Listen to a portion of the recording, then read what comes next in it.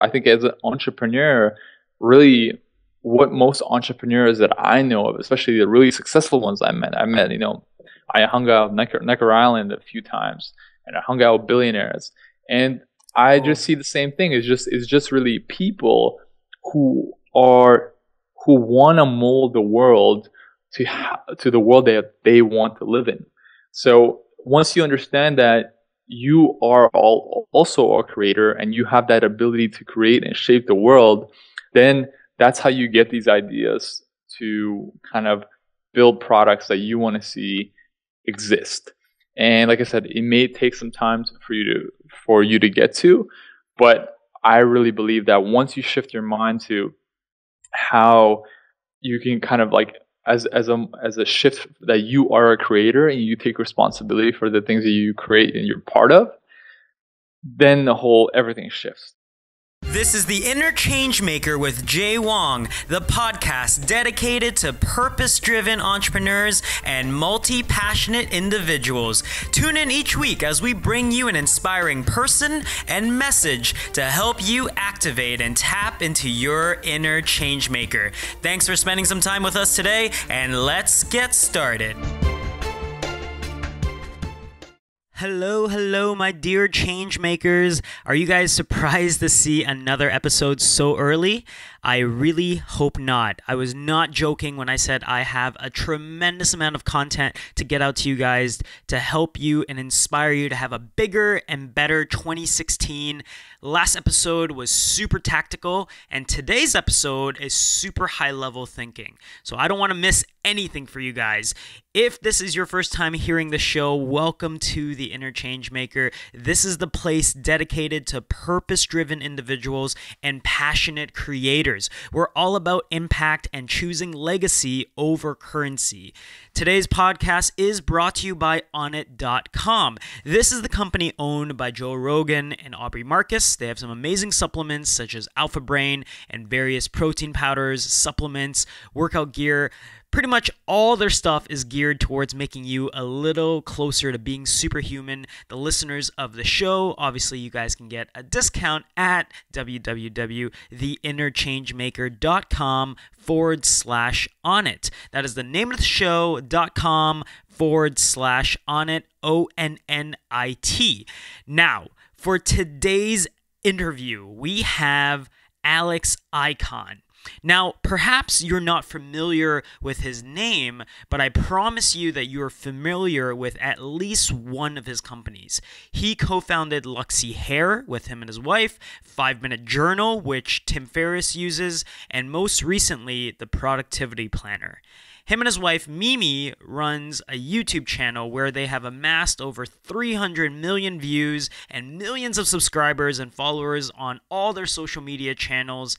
And I do a soft intro for him in the beginning of the episode, so heads up for the double intro for this episode. Honestly, I wasn't going to release this interview until later on, but after re-listening to it, this episode I find is so perfect for the new year, I had to release it now. As mentioned, last episode we talked with Brandy, CEO of Evelyn Iona Cosmetics, probably one of the most tactical episodes I've ever done. And it was really great. It's all about starting your business, how funding is essentially useless, and we get into very tactical information about how to get your idea, how to get moving. So be sure to listen to that if you did miss that. This episode, however, is super high level. It's about gratefulness, finding purpose, self-actualization, and it's about viewing yourself as a creator. And I think that is something very, very particular that we can talk about more and more. And what can happen once you view yourself as a creator, what can happen to your life once you take responsibility for your art. And as you're going to be able to tell from the conversation, Alex loves his life and he loves these topics. Of course, I get him to tell us more about his story, how in the world he got to where he is now, 7-figure business, world traveler, YouTube star, blah, blah, blah. But the underlying theme here is a really powerful one. It's not about viewing yourself as an entrepreneur or whatever label you have in mind. It's about being a creator, taking responsibility for the art that you put out, the content that you put out.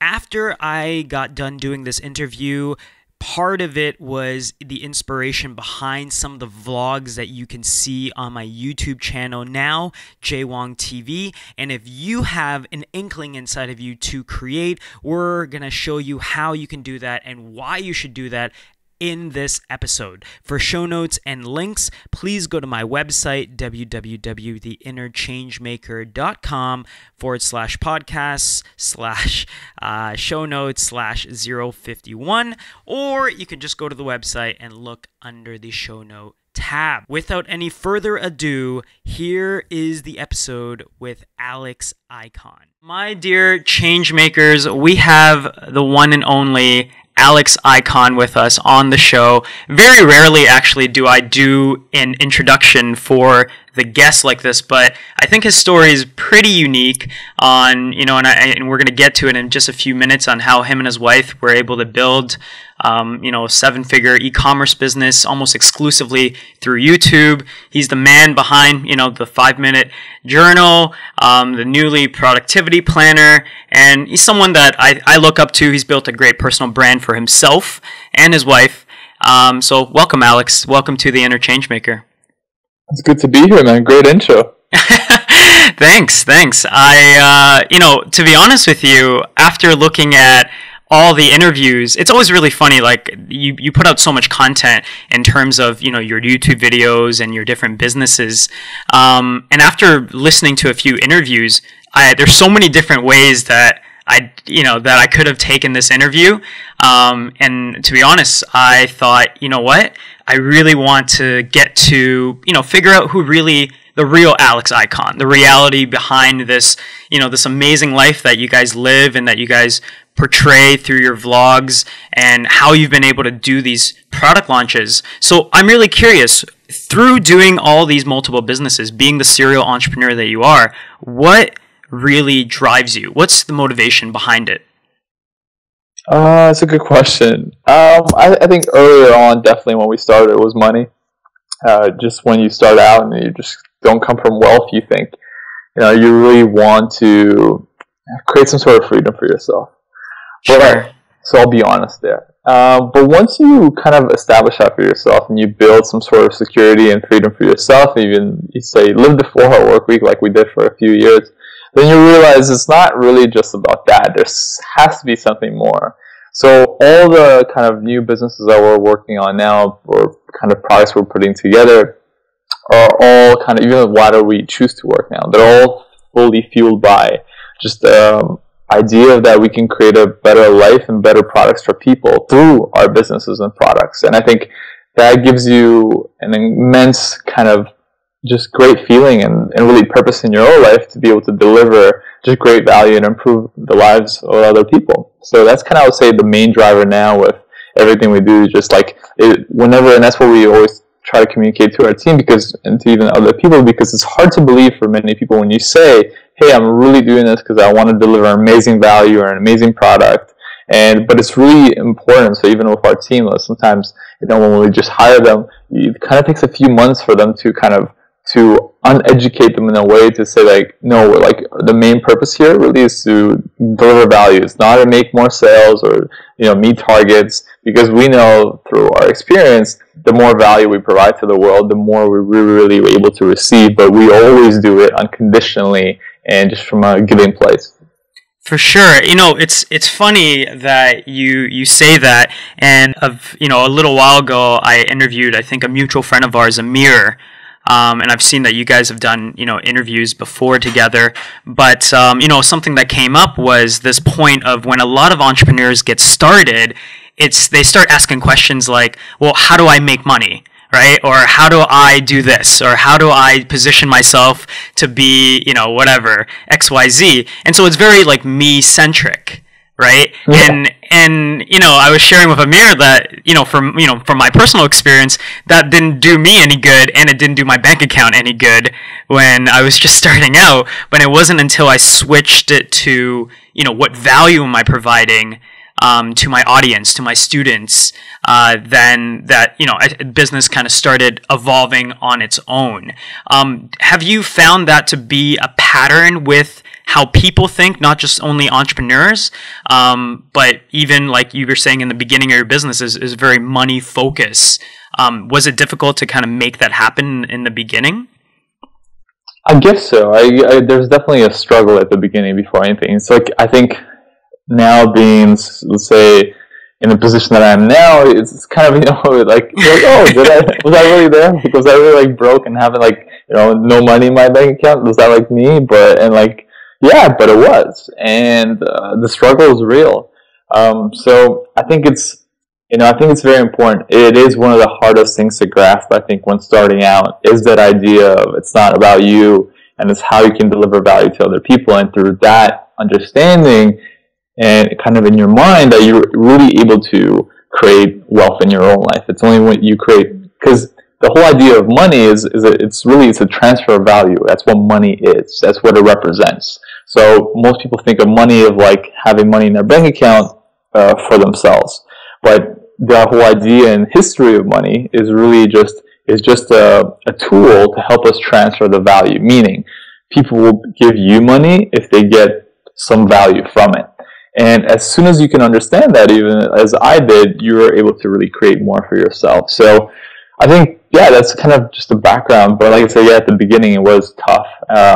But that's probably one of the biggest lessons I've ever had in my life. Cool. Well, I want to, give you a chance at some point to, chat with us about how you guys, where you guys are, your evolution.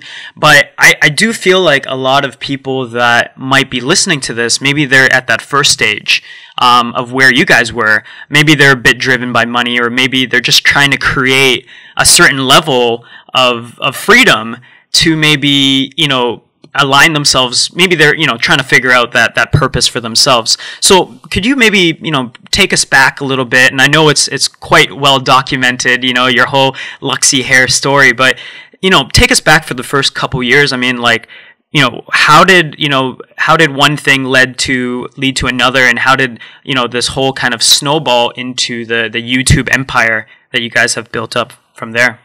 Yeah, well, I think it all started really, I'll say, with me getting fired from a bank. So initially, when I was Mimi and I, we met working at a bank, CIBC in Toronto, outside of Toronto, Richmond Hill.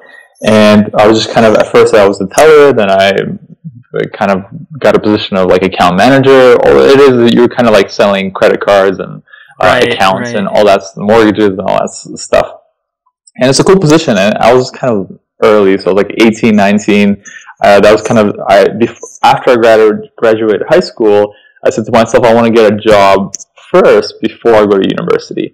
And then I want to work while I go to university in order for me to kind of have more experience, because I know once you graduate, the most important thing is your experience.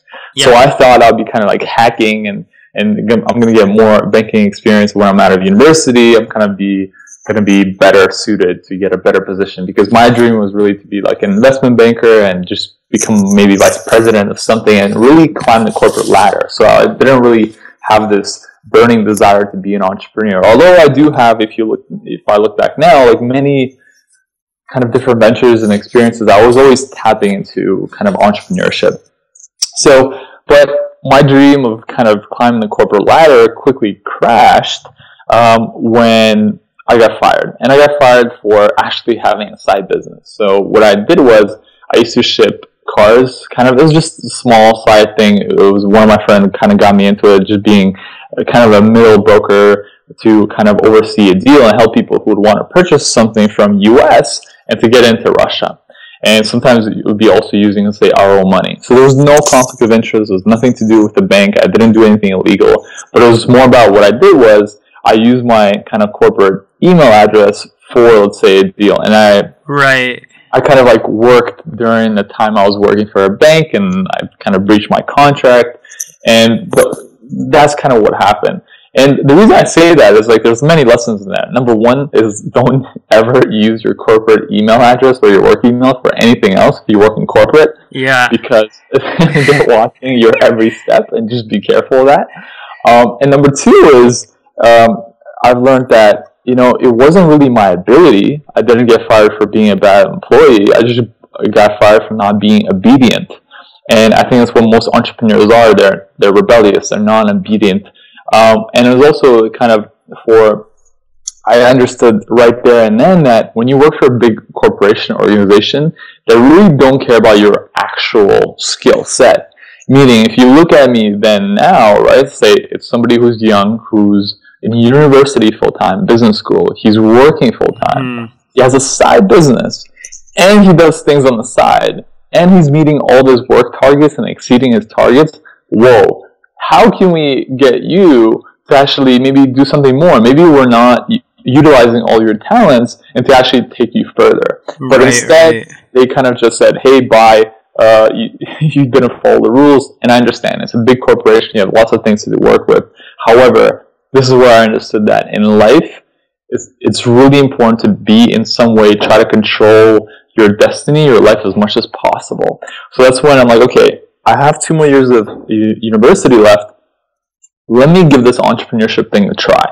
So I kind of went through, dabbled in kind of a couple of things, plus the whole social media movement was just starting, meaning like Twitter and Facebook and all that was just coming out.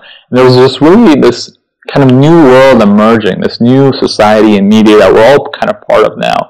But I got an early glimpse, and I got really excited. And I would say people like, Seth Godin, like even Gary Vaynerchuk earlier on, and Tim Ferriss with his 4-Hour Workweek were really kind of like, kind of just pioneers of back then, showing the possibility of this kind of new age and this new way of doing business and everything else. So kind of with that, I kind of got inspired and just kind of rolled with it, wanted to create kind of my own freedom and my own design my own lifestyle and live the 4-Hour Workweek or whatever it may be, but using these new tools and new possibilities. That is really, really cool. I didn't know all the intricacies and that little backstory. I saw a video actually of you. Good job on creating a very enticing title, but it was like a live case study of like the 4-Hour Workweek. Right, and so like the 4-Hour Workweek myth. Yeah, the 4-Hour Workweek. It's like 10-15 minutes of you guys telling your story of creating Luxy Hair, creating that freedom. But then I think you guys missed that chapter on filling the void. And I thought it was so interesting because you have in the arena of entrepreneurs, you have so many people chasing, whether it's material wealth or they're chasing, like that, they really believe that, that could be achieved, and you guys did achieve it, but yet you said in the video that you guys were depressed at times, or you didn't feel fulfilled. So maybe tell us a little bit about that, because that's a pretty interesting perspective to have, because I feel like everyone is just caught up in the race of getting there.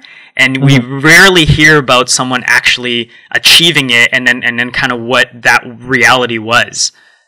Yeah, sure. And I think many people kind of don't want to share that reality with people because, especially once you've achieved it and you're looked upon like a success, many people don't even want to be honest with others and themselves even. I think most importantly say, hey, you know what? I may be successful to some other people, but in reality, I'm depressed and I'm not really fulfilled in any way.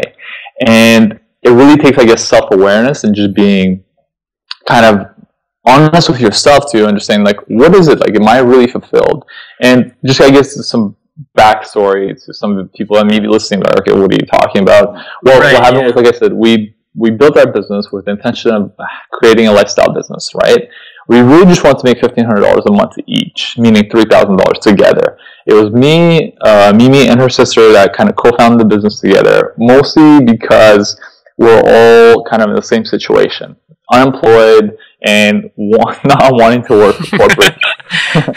So that's it's a good source of motivation. So that's really what kind of tied us together, and one is to create the same kind of vision together. So we did it in literally in 3 months' time, we launched the business from idea to start. And in the next 2 months' time, we were already probably doing 6 figures. So we're probably doing I think probably on the third month or second month, we're doing like 20K plus in revenue, which is like pretty huge considering we only want to make $1,500 a month. Right. So, and we're already kind of paying off our like kind of debt and our initial investment, and everything's just going so fast. And then we already booked this trip to south of France, and you can actually watch my whole like videos from back then. So I had actually made a 30-day challenge when we went to south of France, and it's on my separate channel. It's called Finding Purpose, actually. And I have videos literally from back then where I was talking about kind of similar things I already talked about now. Yeah. But it was just super interesting. Even for me, if you go back, I'm like, wow, that was me 5 years ago talking about the same stuff. Nothing's really changed. But I kind of, for Mimi, she kind of hit her right away. For me, it took me about 1 to 2 years when I'm like, I have my dream car, I have a certain amount of money in the bank that I thought would make me feel safe. And then I'm like, okay, so what? And I got like super depressed. And I'm like, and for Mimi, because she's been experiencing those kind of feelings and anxieties in the past, and I never understood her, all of a sudden I'm like, okay, I get it. How do we get out of it? And so then I kind of, quickly learned that, some people get lost in the whole business and of making money, meaning, they'll get a car, and let's say, for me, it was like a 3 Series convertible. For me, that was like, oh, that was super cool. But let's say some people, they'll buy it, right? But some people say they'll buy it, and they'll be like, you know what, that's not enough. Maybe I'm not happy because I need a Ferrari, right? And then they'll kind of go out and work for more years, and then they'll finally buy a Ferrari. And then they're not feeling fulfilled. Okay, be like, maybe I need a mansion and a Ferrari. Okay, cool. Then they get a mansion and a Ferrari. And then they're like, you know what, maybe, like, I see, like, I'm hanging out with these rich people. Some of them have private jets. Maybe I need a private jet. So then then they chase away. And their whole life, they're chasing for this dream. And then in the 4-hour work week, actually, there's this great story I just kind of remember now. I don't know if you read it or recall it. It's the story of the Mexican fisherman. I've read the book, but I don't remember the story. Yeah, but the story is like, it's the same thing. Kind of, there's a Mexican fisherman in Mexico. There's this hugely super successful NBA guy.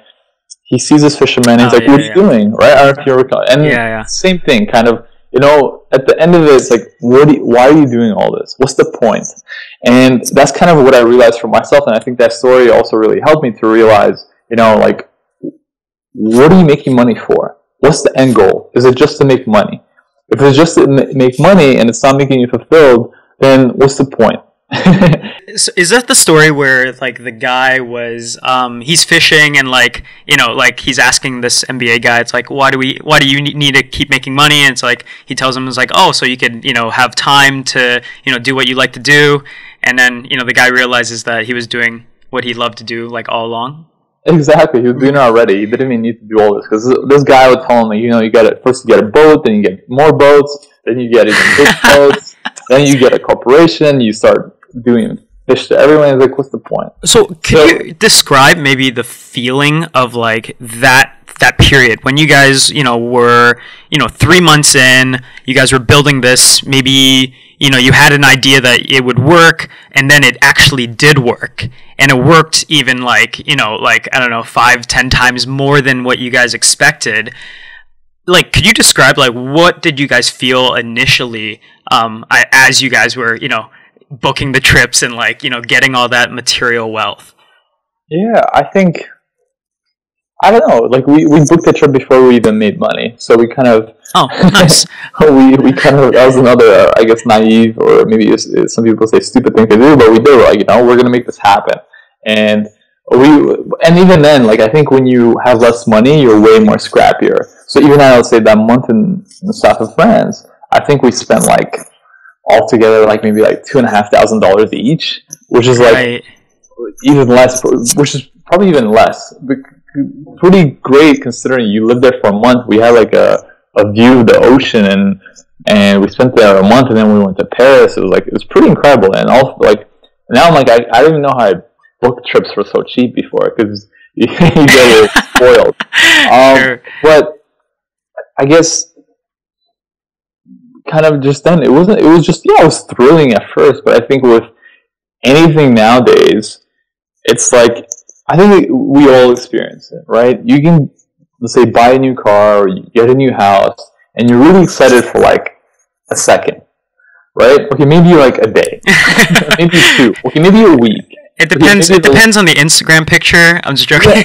Yeah, But there's some truth to that. exactly. Okay, maybe a month. Okay, but the thing is, it doesn't last. So I think then what I understood is like it's really we asked ourselves a very important question that really made a difference. So when's the last time you were genuinely happy, right? Like, when's the last time you really were genuinely happy doing what you're doing? And I asked this question, like I said, this was 2 years in after I got everything. And I'm like, you know what? When we're starting the business, we're broke, had nothing, but we just had this vision and dream to make it real. That's when it was most exciting. It was actually doing the work that was most exciting. It wasn't just being on the beach and just hanging out. That wasn't the most exciting part. It was actually creating that was the most exciting to us. And although even now, we still take trips, we still travel, we'll still do all of that. That's why we live in London too. But we have a balance where still creation and work is probably number one, and that's what brings us the most still pleasure. But we still do our best to try to balance our life out by still traveling, by still exposing ourselves to different things. And it's more of an experience thing than just like, this is going to get me happy. But there you have it. Yeah, that's really, really interesting. And I remember just listening to your story and saying, wow, like these people have achieved all these wonderful things and achieved probably by everyone's, from society standard, success, right? And yet, they felt this void, and yet, they weren't necessarily fulfilled. And so maybe tell us the next evolution of how did you guys go about fixing that problem in terms of, the businesses that you've built up today? Yeah, I think that question really made a difference. And then we said, it was working together.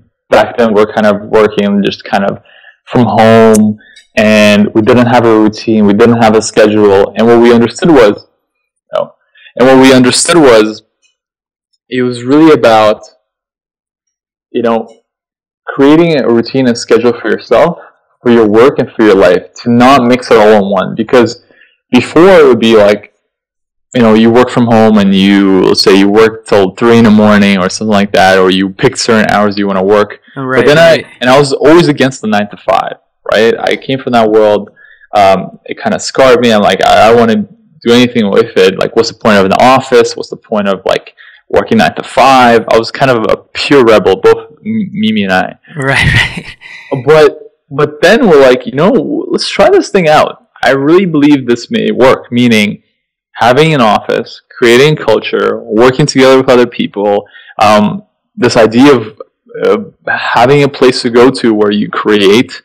And I understand. And as soon as we kind of switched that, we got a beautiful office space back then in Toronto. And it was like Lawrence Spadina. It was this incredible building. And we kind of, we hired people. We had a full-time videographer. We had some other people. Everybody working together as a unit. And to this day, that's what we really try to create, whether it be here in London or in Toronto. It's people working together towards something, and really delivering value for other people.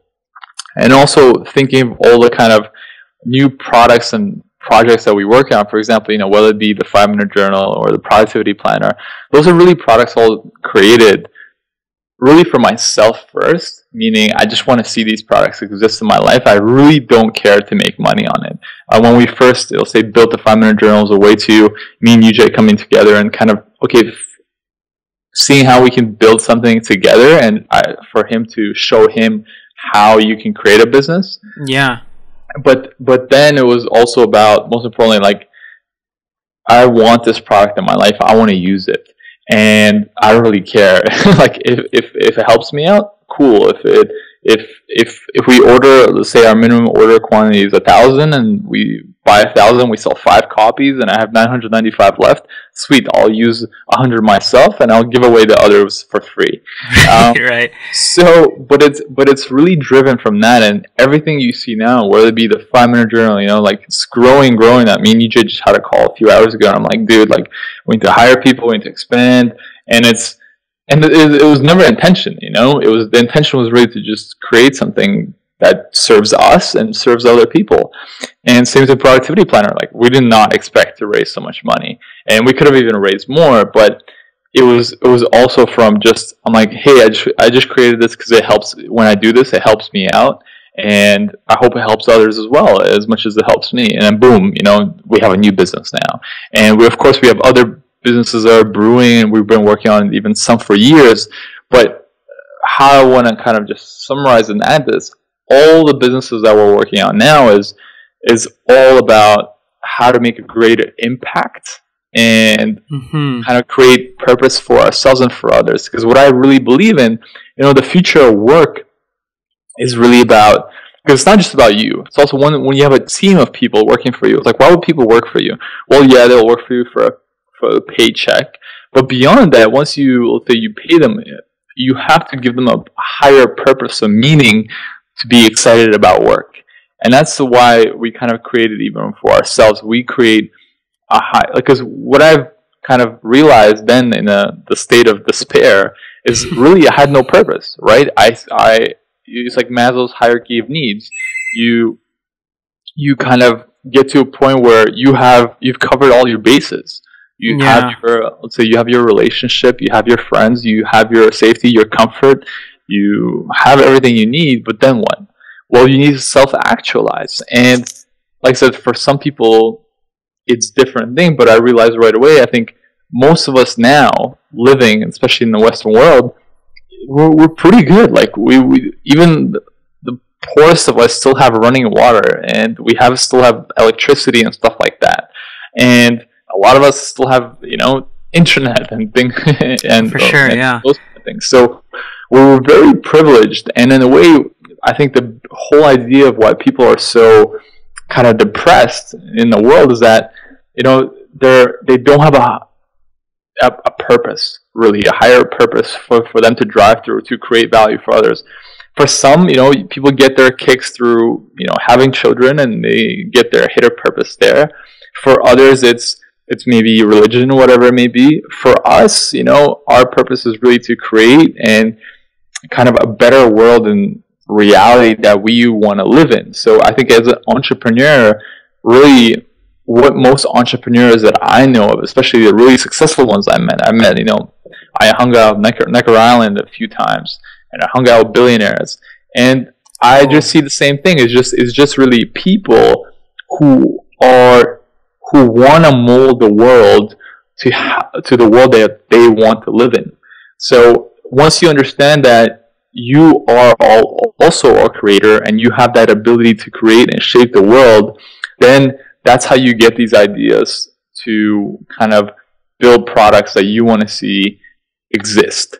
And like I said, it may take some time for you to get to, but I really believe that once you shift your mind to how you can kind of like as a shift that you are a creator and you take responsibility for the things that you create and you're part of, then everything shifts. Then just, it's like, I think Paulo Coelho has a quote, it's like, once you have a strong enough kind of dream or whatever, the whole universe conspires and helps you out. And that's really how I feel now, and like I said, coming from a more of an impoverished background, is like, and I'm just getting started. And I think, but the most important thing is like that I want to kind of tell you or anybody else listening is just, all it really takes is you kind of saying, I want it. I'm kind of I want to make this reality, and I see it. And then once you do it, so then, and of course you take action, then things start to happen. For sure. I mean, you said so many things that I wanted to jump in, but you're like in flow, and I was like, I'm just going to let Alex go. No, I mean, you're absolutely right. I mean, on the grateful, being grateful point, I read some article recently that was saying that, a lot of people are like, oh, I wish I was an entrepreneur back then in the beginning of the, I don't know, .com era or something. And, maybe I could have created like, one of these, Facebook or Twitter, one of these giants now. But it was just looking at how amazing it is, how easy it is to start anything today in 2015. And how easy it is to just, you could be a Periscope star or an Instagram star, and literally it just is the willingness to be able to do it, right? And saying that, I want to create a life through this. And I love your point on, everyone is a creator, and that was something that I actually learned during the course of this podcast, not this particular episode, but just doing the show, because I used to, even when I started a few months ago, the show's not very old, but I used to, kind of view the world like, oh, it's black and white in terms of like, if you're an entrepreneur, you're an entrepreneur. No respect for corporate. And if you're in corporate, then, a lot of, people, I went to business school as well. A lot of people that, are very bought into that maybe don't really understand people that are extremely entrepreneurial. And, I realized that it's not necessarily about labeling yourself as one or the other, because we're all humans and we're all creators. And it's all about, it's not necessarily like, the show's called the Inner Changemaker, and sometimes people are like, oh, so you want to change the world. It's like, well, that's something great and it sounds great, but, instead of changing the world, like, can you change yourself? Could you change and be a better leader for your family and be a better, father, brother, or sister, whatever it is for you? And so I love that point that, anybody could be a creator. Maybe, for people that are listening to this and finding great value from all the things that you've said about, aligning yourself with your purpose. I know you've done like a lot of videos on this particular topic, but is there any like maybe some actionable tactics that helped you and Mimi when you guys were I guess trying to figure out what that purpose or what that alignment might look like for yourself? Sure. Yeah, I really believe everyone is on an individual journey, meaning, it's very hard for anybody to say what your purpose is or what you'll do. And I think for us, it was really about just consuming, information and inspiration as much as possible, whether it be through listening to podcasts like these, or talking through, and doing our best to be around interesting people. So, like you mentioned earlier, what we were talking about is like each city has some sort of a community of people who are trying to maybe create businesses for themselves, or trying to create better purpose or value for other people. You were talking about TEP. It was a Toronto Entrepreneurs of Passion and Purpose, right? That our friend Floyd created. So yeah. going to meetups and events like that. So I think all those things, all those things put together, they really help. And for us, kind of like I said, it's a continuous journey. Meaning, I listen. I don't read. I listen to a lot of books through Audible.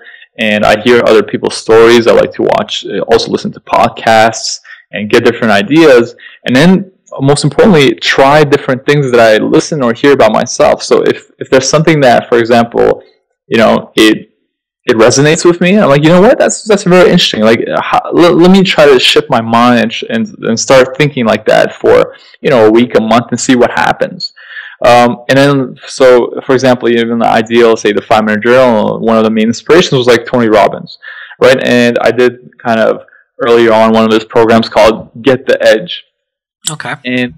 And there he actually talked about this whole idea of gratitude and gratitude walks. And I'm like, sure, let's give this a try, right? And Mimi and I would go on these gratitude walks and say things we're grateful for that we have and we don't have. And this is something that we do to this day through now the 5-minute journal. Sometimes we do it in real life.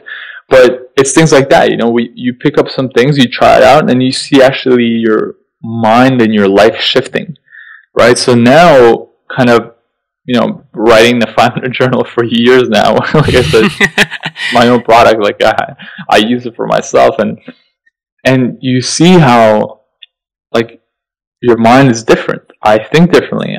My total reality is different. But it's different because I put myself out there and I expose myself to different ideas, and the ones that resonate with me, I kind of try them out. And then that's really how I guess, you get to be, it's like, am I living my purpose now? It's like, I think it's an ongoing journey. They won't be like a day like, yes, I'm fully living it. Maybe it will be, right?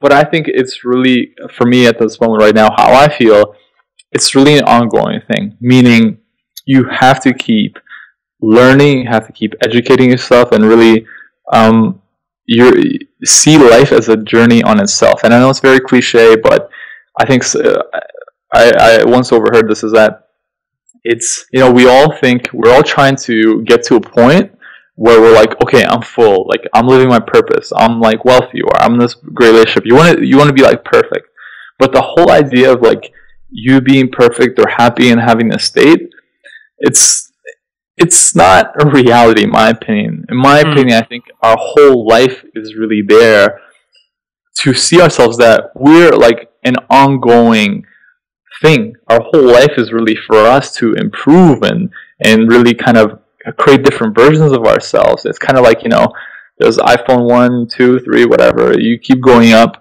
and the same thing in your life. You kind of have to keep upgrading your software and your mind and your internals, the way you eat and everything. But it's really a collective kind of journey of your whole being and state. And I think if you kind of live your life in a way of, I think it's like called like a growth-minded person. If you live your life as more of a growth-minded person and not just a static, fixed mindset, then there's just opportunities always open up to you. It's pretty incredible. I love that analogy, because it's very true to, I mean, you and Mimi, obviously through the videos, you guys do a lot of traveling, whether it's for work or for pleasure. And it's kind of a really good analogy for, life is a journey, right? You're always, kind of to the next destination, off exploring and solving problems. So what's the next adventure for you and Mimi in terms of being in London? Yeah, well, right now, working on a few things.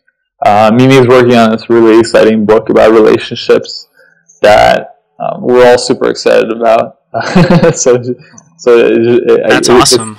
And it's like I said, it's just sometimes, ideas.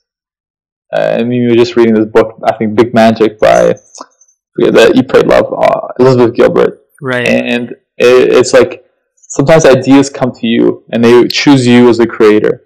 And I'm like, it's really exciting how this idea came to really Mimi.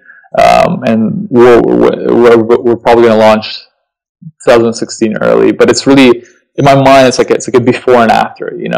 What I mean is, like, there's some, let's say, ideas or books that once you get it, the world is different. You look at the world different. And Mimi is really working on one of those ideas, which I'm really excited about, with her friend Marianne. Wow. And of course, we're all part of it. We all help out. We all kind of, work together to improve it and make it better. Yeah. And then of course, we've been working on a certain, we're really into sustainability, and we really believe that's the future of business. So we've been kind of working on that. A new business, can't say too much about it, but it's about sustainability and business. Fair enough. Well, I mean, I love that you mentioned that. I mean, that's really cool that she's doing that. I know I watched a video, a really long video actually, of you guys talking about your relationship as well on YouTube. And, you guys really document a lot of, the trials and tribulations of, just your whole journey. So are there any resources, like in terms of, you mentioned like audiobooks, any like go-to that you always, if people haven't read it, you're like, I don't even want to talk to you until you read this type thing? Are there any Bibles that you like always gift away type things? Yeah, for sure. Like in our office, we always stock multiple kind of units of the same book that we like to give away. So, if the most given away book by us will most likely be Lynchpin by Seth Godin. Oh yeah, that's a great one. And really it's such a book you really you have to read it multiple times. And it's not, I probably reread it every year. Same thing for his other book called Icarus Deception by Seth Godin. So it's along the same lines. But those I'll say are like the kind of the Bibles of today for what you really need to be and kind of your mindset in the current workplace and the kind of era that we're living in. And it really helps you out to just understand your places in the world as a creator, as a person. For sure. And then I think it's very important to learn kind of about history, just how we came to be as beings. So a recent book that I finished that is my instant classic is Sapiens by Yuval Noah Harari, and he's a professor out of Jerusalem.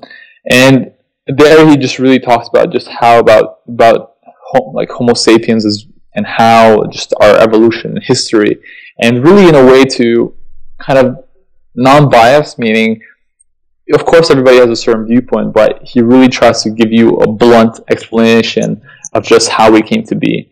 And why I recommend this as a book is I think it's very important, especially in business, for you to understand that like the history, what shapes us. And one of my biggest takeaways from that book is, how we as humans create imagined realities, meaning the whole idea of, countries and money and human rights even. That's all created by us, by people. And I think, like I said, to my earlier point of us being creators, it's also a point of like, for you to understand that you also can create new imagined realities for people to be part of and consume. So everything we create, really, even now through our videos or through our content, like, why do it? Why create it? Well, we want to spread different ideas and memes of how the world can be, right? And a lot of times people comment on our videos and they'll say like, "Oh, I wish there was more people like you." Well, you can be like us any day, right? And you can choose that by, like you said, by being that inner change maker in yourself. And that's the most important thing, right? Is the world really shifts when you shift, and all we ever do is just try to be the best examples to ourselves, most importantly, because it's important to who you look at in the mirror. And just once you kind of work on yourself, then the whole world shifts as well. I just got the Sapiens on the Kindle, so I plan on going through it. It comes heavily recommended, so I'm really excited by those suggestions. Last question, I ask everyone this, and you kind of alluded to it already, but what, when we say the word change maker, what is your definition? What comes to mind for Alex Ikonn? Well, yeah, like I just said on the last point, is really the biggest. You're a change maker by working on yourself first, and like your podcast is, it truly is all starts there. When I got into a relationship with the most amazing woman because I chose to work on myself. Before, same thing in a relationship, I used to search for somebody, but then until I said, hey, screw trying to just find love. I'm going to instead try to work on myself and becoming a better person. That's when actually love came into my life. When I chose to say, screw money, I'm just going to work on myself and becoming a better person and create products that I want, all of a sudden money starts coming into my life. So my whole point of it is being a change maker, you really are a change maker by changing yourself to the way you want to be, by working on yourself internally. Whether it be, like I said, through working out, through what you eat, through what you consume, the kind of ideas and thoughts. It really comes from that. I think that change maker, really a positive or inspirational change maker, is somebody who respects himself, his body, and most importantly, his mind. And he really does his all to protect that. And then from that's really how everything else changes around you. Alex, that is amazing. Where can people follow you and Mimi on your adventure? There's 100 places I can point them to, but I figured I'd ask you. Yeah, sure. Well, you can just find me, Alex Ikonn, Ikonn, across all platforms. And of course, I recently started vlogging at least 2 to 3 times a week on my YouTube channel. So I'm kind of changing it up a bit. So kind of just giving you more behind the scenes of just my life and what I do day to day. So that's pretty exciting. I post about 3 times on my YouTube channel. So check that out. Same thing on my Instagram. You can find me there. No, it's really cool. I love that. Casey Neistat vlogs like him and Gary Vee put out so much content that I love that you guys are doing something similar and keep the vlogs going. But thank you for spending the time with us today, sharing your wisdom, sharing your story, and just really appreciate you just giving so much value to us and the show. Sure. Thanks, Jade. All right. We'll talk to you later. That is it for this week's interview. Did you like what you heard? If so, please subscribe, rate, and review the podcast. We're building a community together for changemakers under the belief that together we can change the world. Join the movement at www.theinnerchangemaker.com. You can also go there for show notes and additional resources not provided in the podcast. Until next time, live with passion, live your dream, and live it now.